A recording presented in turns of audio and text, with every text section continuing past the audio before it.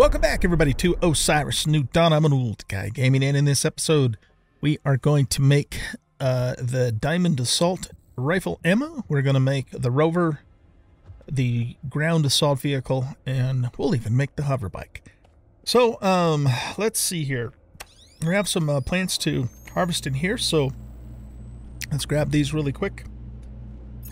I have found that one biodome is more than enough for a single player in terms of, you know, growing crops in this game.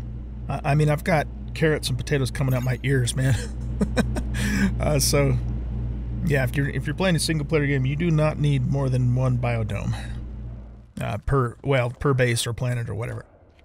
Okay, so let's put this stuff in here. Yeah, see, I've got that's how many carrots and potatoes I have. So we have lots and lots. All right, let's see here. So, the first thing we're going to do is we're going to make the diamond ammo. So, unfortunately, we can't make the other stuff in here that I wanted to make. I wanted to try the cobalt weapons, but you need cobalt to try the cobalt weapons, and we never found it after hours and hours of, in real life hours, on, mind you, searching for it on Aziel and Lutari. We can't make the Crow Rifle because we never found any tungsten. We did find obsidian and nickel, but we didn't find tungsten, so that's not going to happen either, unfortunately. And so, yeah, there's not really anything else in here that I want to make, but there are, like I said, a couple more vehicles that we can make, so let's go ahead and take a look at those. Oh, and the diamond ammo as well. So for the diamond ammo, let's see, that's going to be the D24K Assault. We just need normal assault magazines, which we already have, and then diamond. So because I've got so much diamond, why don't we go ahead and convert just our current assault rifle magazines to the badass ones. Let's see. Let's look in here. Actually, before we do that, let's make sure we can make the final three vehicles, because I know at least the Rover requires diamond. I want to make sure, you know, that I have enough to do excuse me, to do that. So let's once again turn off bloom. The game doesn't seem to realize that I don't want it on. All right, and so let's see. It always kicks you out of this menu too. So we got the spaceship. We've already made that. The Rover. Okay, so the Rover is going to require 10 diamonds. GAV is going to require 5 diamonds, and the hover bike's going to require 5 diamonds. So we just need to make sure that we set aside 20 diamonds when we make this stuff. Okay. All right. Whoops. So I'm going to go ahead and come over here, and we have. You know what? Let's just grab everything except for one full stack of diamonds. I mean, that's more than we need even right there, I think. But I just want to make sure that we don't spend those unnecessarily. Okay, here we go. So yeah, that's going to consume 130. No, that's how many. That's how many I have left. Oh, I don't know. Maybe that's how many we took. Anyway, we got some left. So we have plenty to make the Rover and all that. So I'm going to just keep that in there. While that stuff's cooking up, let's go ahead and grab the things that we need for making the vehicles. In fact, I'm going to go back out there and write all that down because I can't remember. So I'll bring you guys back once I've gathered up all the resources to make these things. All right, guys, I think I have everything I need to make the final 3 vehicles in the game that we need to make. So let's start. I'm going to actually start with the Rover, because that's the biggest, and I'm like super encumbered right now. So let's go ahead and make ourselves a Rover. There tease. There tease. Okay. I'm just going to temporarily get in here. Whoa.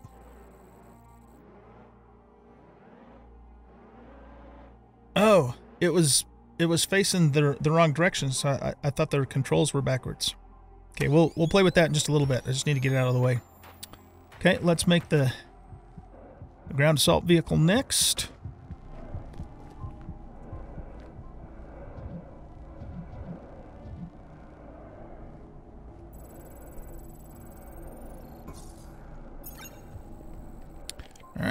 There she is.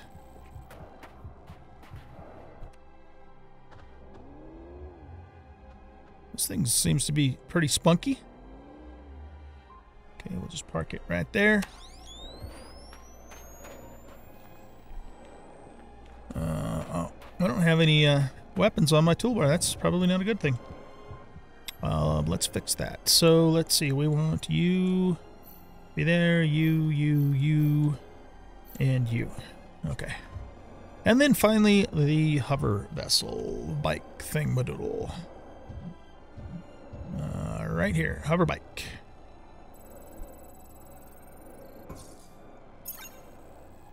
Okay, nice. So we got everything made. Let's go grab our diamond ammo for our assault rifle. D24K assault rounds. Look at that. Alright, so this has 3 more normal rounds in it, so let's go blast these bad guys here.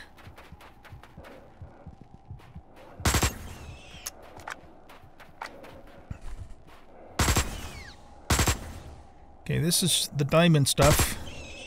What level was this guy? It was a level 4, so yeah, a little tougher.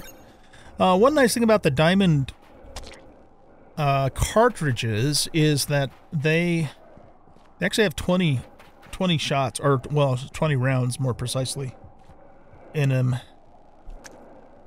than the 15. How does that work, though, with a 3-round burst, actually? I don't know.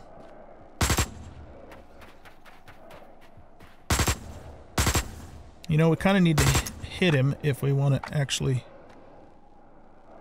make this work. Okay. 1 3-round burst took out the level 1 crab. These crabs that spawn over here always seem to be level 1 crabs, interestingly enough. Okay, let's try it out on this guy here. Yep, he did. Okay, cool. Well, knowing how abundant diamonds are on Lutari, I think that in my next playthrough, assuming the diamonds are still up there, I'll probably make a spaceship as soon as possible to get up there so we can get the diamonds, so we can actually use this ammo instead of just the normal ammo. Okay, cool. So let's put this away and let's go check out our vehicles. So I think all 3 of these vehicles require fuel, from what I understand, and we do have hydrazine. So what I'm going to do is, let's grab the hydrazine that we have. I have a tank of it here, too. And it looks like one of them has already taken some of it out of there because it was 100% full. But I have, actually, it's in here, yeah. So I got some hydrazine in here. Let's just grab all of that. And looks like I have a couple things I should put back just to lighten us. Oh, not that. Actually, drop that. Oh, don't need that crap anymore. Yeah, I'm going to drop all of these animal parts. And let me put a couple things away really quick, and then we'll go test out our vehicles. Okay, let's do the hover bike first. Okay, so this has full health. Now this thing scooches along pretty good. One of the things I did in the settings is I halved the fuel consumption, because if you look at my fuel gauge on the right hand side, I mean, it's already down like 15% just going this far, and it would have been even worse than that had I not halved it. The other thing I don't like about this is, as you can see, the nose is constantly getting caught on stuff. But let's take it out into the sand, because this is where we should really be able to cruise on it. Graboids don't even have a prayer of catching us because we're way fast. So it's kind of fun. They just need to fix it so the nose doesn't get caught, and I think all of the vehicles, all of the fuel requiring vehicles, you know, need to be toned down. Now I know we can adjust that in our own settings, but I mean, I think even for like the default setting though, it's just ridiculous. So, oh, we got a satellite out here. Dare we stop to try and loot it? So we're at 50% fuel now. Just in the, what, 2 minutes? 2 minutes that I've been on this thing, so it's still ridiculous. Alright, there's a graboid. We should be able to escape him just by strafing. Yep. There's no way you're catching me, pal, unless I actually run out of fuel. Oh, there's more satellites out here. Yeah, this could be a place to come to look for that kind of thing. Anything over by the bones?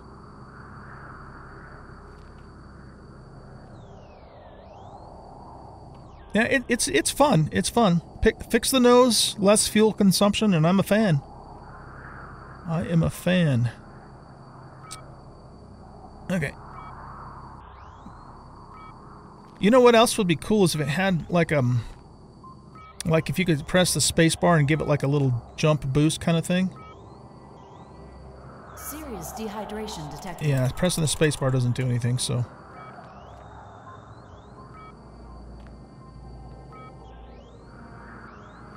I would venture to say this is probably the fastest vehicle in the game, except for the spaceship itself, which isn't a vehicle. Anyways, it's a vessel. Of course, usually hovercraft are called hover vessels too, so I don't know. And we're out of fuel. All right. Oh, we almost made it back to base. I don't think I'm hitting that guy. All right. I'm not... So we're close enough to the base, I'm not even going to put gas in that because I want to make sure we have gas for these guys. All right, let's take out the GAV next. Okay.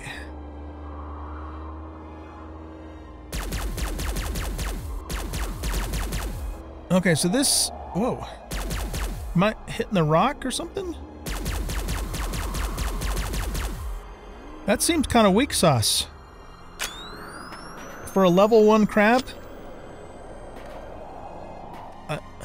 Was I just hitting the rock?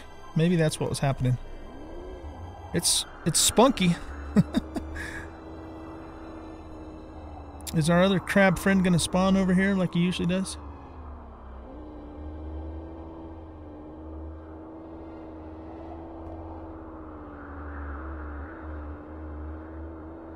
Okay, it doesn't... This seems to be its top speed, so it's not super fast. And it doesn't look like it consumes as much fuel as quickly as the hover vessel either. So that's good.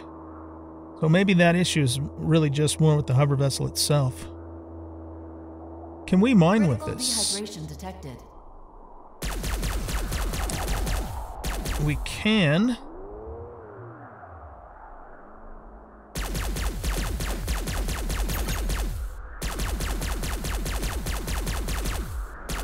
I don't know, man. It seems like this thing is really weak.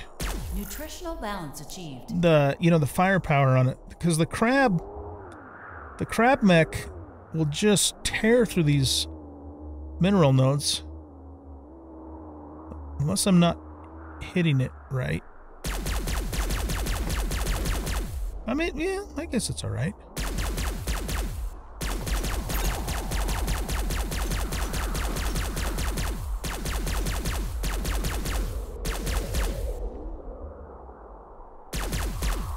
This is are we in an enclosed cockpit here? Doesn't look like it, actually. Yeah, no, that looks like that's an open cockpit. It sounds like it's enclosed from when we get inside, though.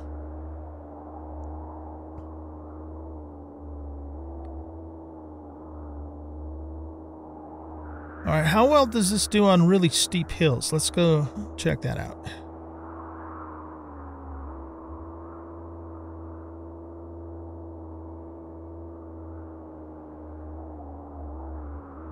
Ooh, yeah, it got it. It got up the hill. Okay.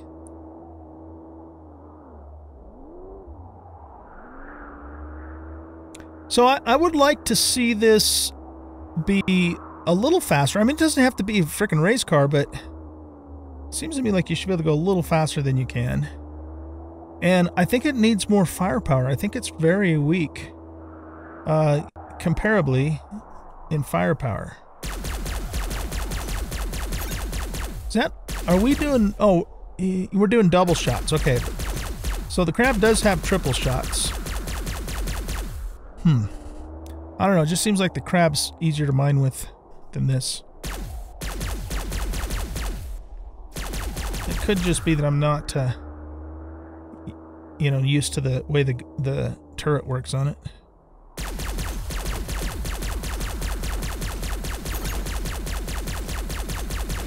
Definitely better than the mech, though, because the mech has a really slow rate of fire, whereas this thing, both this and the crab have a fast rate of fire, so that they got those things going for it.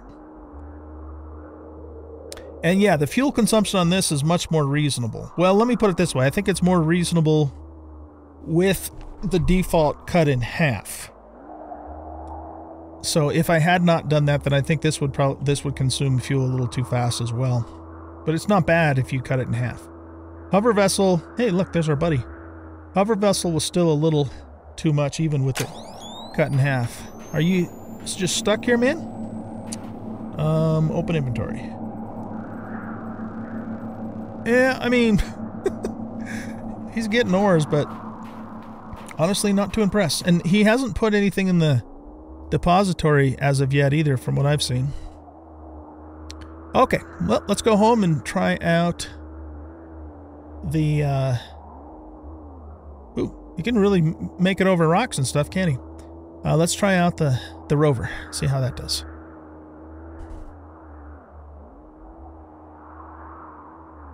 So I think if we park this near the fuel tank, it just automatically refuels itself. Can we see that happening here? Yep. I guess it's done because it just flipped from 80 to 78. Are we full now? Yep, we're full. Cool. I kind of like that mechanic. All right, let's go try out the rover. Now the thing about this that's good is that it has a huge inventory. But okay, so it has 24 slots, it looks like. Does it have as much as a spaceship?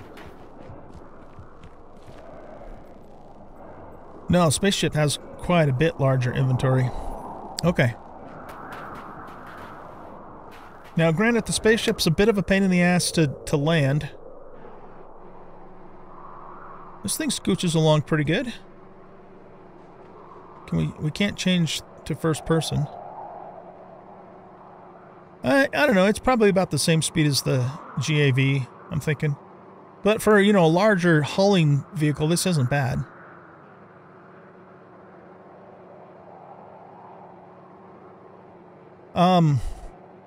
So the thing about the spaceship, you know, is that it has a huge amount of storage space. So it's really actually quite good for hauling, but it's just such a pain in the ass to land. You know, and that was part of why it took me... Yikesers. Uh-oh. Can you get it? There you go. Part of why it took me so long, you know, to scan Aziel and Lutari is because, I mean, you can't just go someplace and then just land. You know, it's got to go through its whole little, fly up in the air, slow down, take forever to land. And, you know, you do that like 30 or 40 times and it's a huge time sink. So it's just a little frustrating. I really wish they would make the spaceship a little easier to use.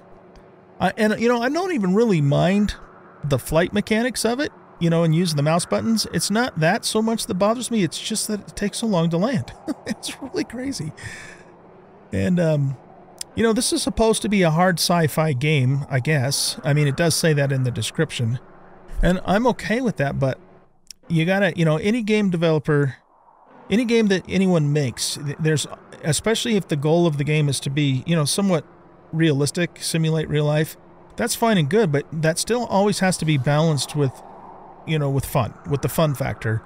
And if you, there's definitely a place in a game where you can become too realistic and then it, you know, no longer becomes fun. So Anyway, you know, overall, though, you guys, I enjoyed this game quite a bit. It was fun to play.